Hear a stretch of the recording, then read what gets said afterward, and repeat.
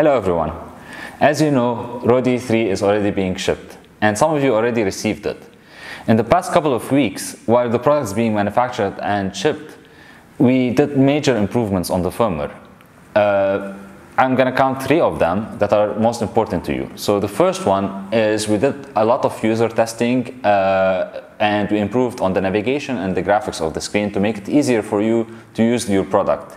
The second improvement we did was that we released a long list of alternate tunings for all instrument types.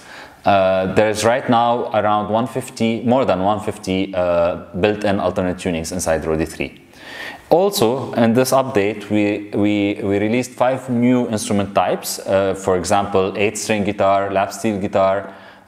So right now you don't have to create a custom instrument to be able to tune these instruments. You can just create a normal instrument on the Roadie and tune them directly. And the third improvement that we're releasing has to do with the tuning and tuning performance. Now it's much faster and much more efficient.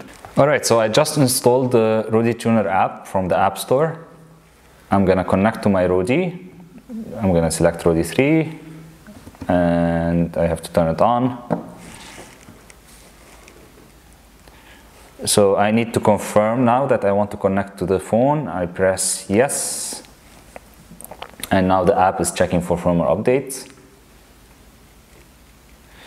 Okay, it tells me that there's a firmware update. I'm gonna install it,